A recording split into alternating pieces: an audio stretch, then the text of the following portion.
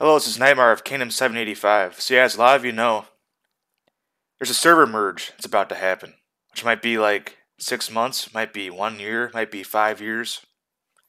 It's coming soon. I promise you, it's coming soon. But anyway, when it does happen, I want you all to select Kingdom 785 to merge with, if you dare. If you merge with my kingdom, I will destroy you. I will obliterate you if you don't join my alliance. That's a threat. I promise you, you will be destroyed. Your army will be melted down into water, because they used to be snowmen. Then it'll be water after I'm done with it. So I'll talk about the merge and how it's going to work in this video, and then I'll also show you my kingdom's leaderboards. You see our top power players or top alliances and stuff. Yeah, a lot of you always say in my comments you're going to come after me with your stronghold 25 castle and kill me somehow, and I'm stronghold 35. I'd like to see that. Stronghold 44 is my kingdom can't even kill me. How can your stronghold 25 kill me?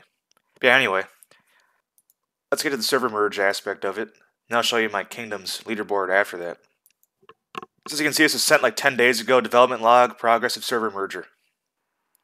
So ever some thought they preferred to adopt a fair direction, they'll have a diplomat that they'll put in charge of your kingdom. So let's be one guy in charge of your whole kingdom, and they decide who's going to merge with them. So your whole kingdom merges up with another kingdom, and then one guy decides it. And you vote that guy in. He has to be a top 3 power player or a top leader of a top 3 alliance, which I'm neither. So I actually have no choice of what my server merges with. It's out of my control. But if you're in control, choose my server. They might choose you. I challenge you. I want the oldest kingdom with the most amount of players to merge with my kingdom. So I actually have an actual challenge that happens. Because right now this kingdom is like too easy to beat. I need a real challenge.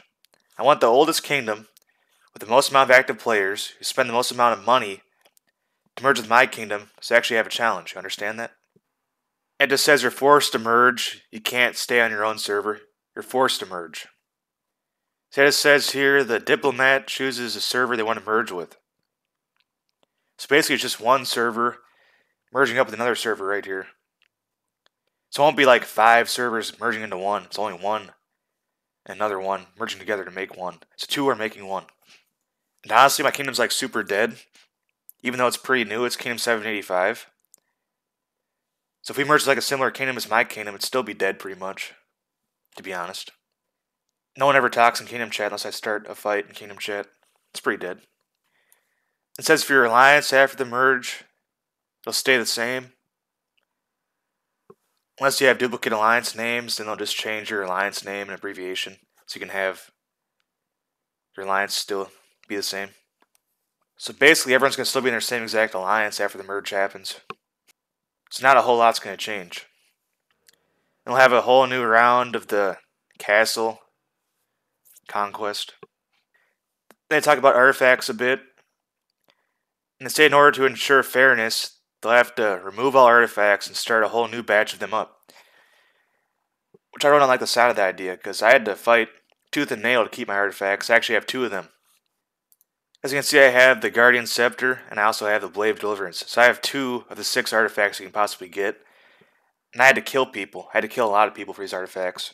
And I had to defend myself against stronger players to keep them. So I think they shouldn't withdraw all artifacts. They should let you keep them. What they should do is they should just change it so you only get like half the stats. It's like Blade of Deliverance. This would be true march speed plus 5%. And the guy from another kingdom that merges up, have a Blade of Deliverance too. His will be plus 5%. So this would be like 2 separate pieces. Blade of Deliverance Part 1, Blade of Deliverance Piece 2, or whatever. Each have half the stats. But they can also collect both of them at the same time, and that comes together to be the same exact stats. Or they just like slightly buff it. It's like if you have one piece, you get plus 6%. If you have the second piece, you get plus 6%. Then if you have both pieces, it's plus 12%. So you could have like 12 relics available. Just have each one broken up into 2 separate pieces.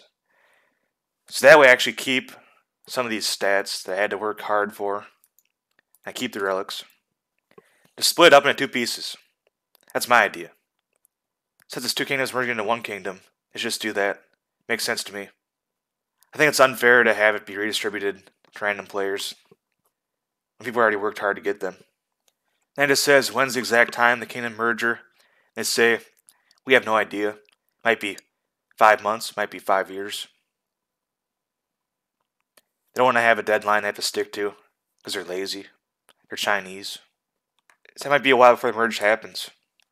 You have to sum all that up. Basically, it's just one server and another server merging into one. So it's two merging into one.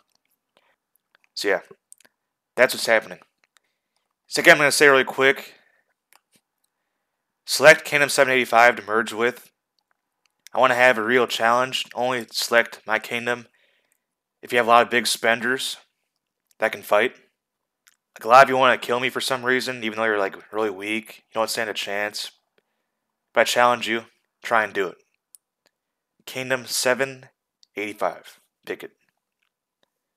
But I can't pick you because I won't be a diplomat option.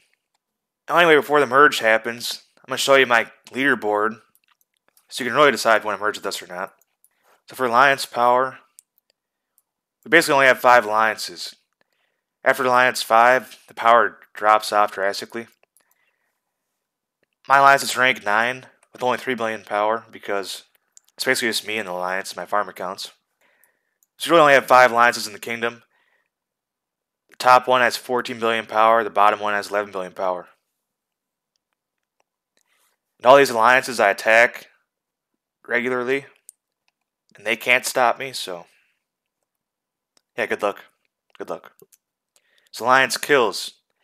My alliance is rank 4 for kills. It's basically like all my kills, pretty much.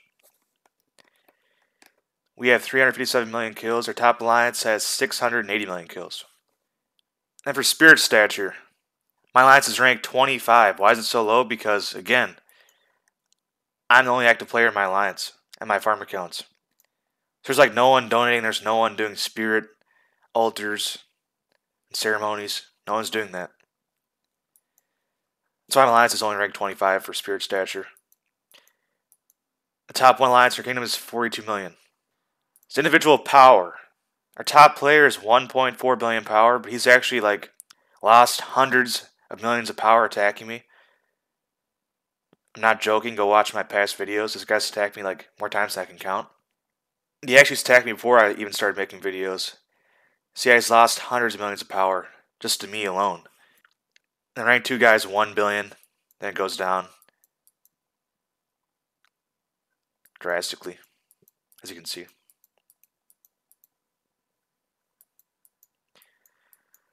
So basically our top 25 players are just 444 million power plus.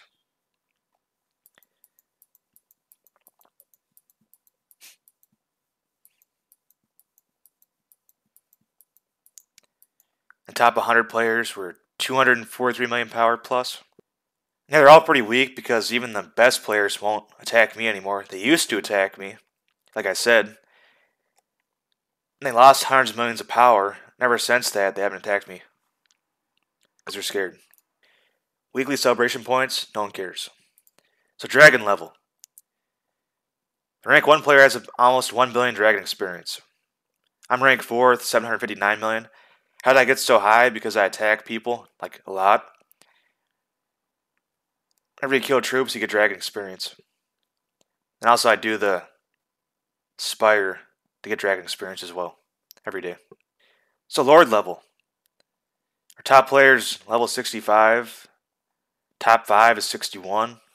I'm rank 50 because I never do the kingdom golem events, like ever. I'm too lazy to do them. See, I'm rank 50 in my kingdom.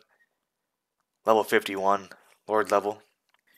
Individual kills, the only leaderboard that matters. I'm rank 1. 257 million kills. The guy in second place has 211 million kills, and he's like stronghold 43. He spends way more in the game than I do, but he kills way less than I do. Once you get to rank 6 for individual kills, it drops way off to 71 million. Obviously, people don't like to kill other people. I don't know why. It's like a war game. You should kill people. It's what makes the game fun.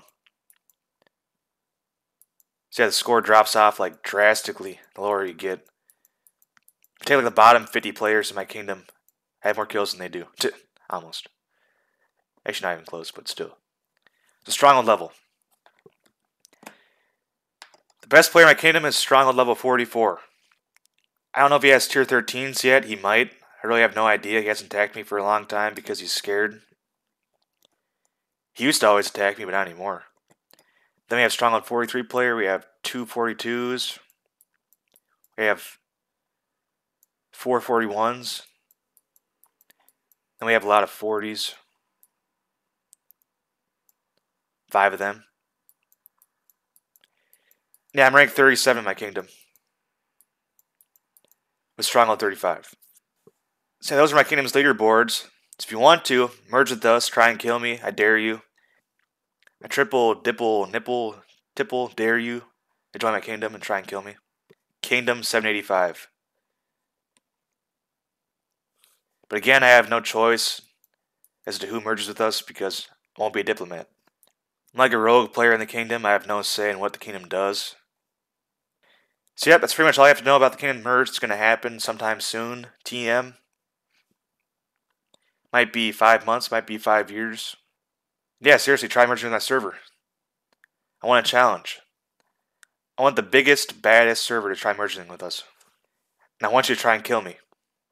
Because no one to this day has been able to kill me. I'm unkillable. I'm the best. The best of the best. So yeah, the merge is kind of interesting, but still, it's only like one server merging with one other server. So if you have like 2 dead servers that merge together, guess what? You're still going to be dead. If it was up to me, they should have had every single server merge together. Make it be like one big, gigantic server with tens of thousands of players. Now that would be fun. But yeah, it's not up to me, so I can't really do that. So if you liked watching the video, subscribe to my channel. Donate me money in the description so I can get stronger. I'll put the money back in the game. Upgrade my stronghold if you give me some money. Yeah, I have a lot of farm accounts as well. I need upgrades too because they reinforce me. So yeah, donate money now. And I won't kill you in the server merge, I promise. I won't kill you. Don't me like $100. You'll be on my not hit list if you give me $100.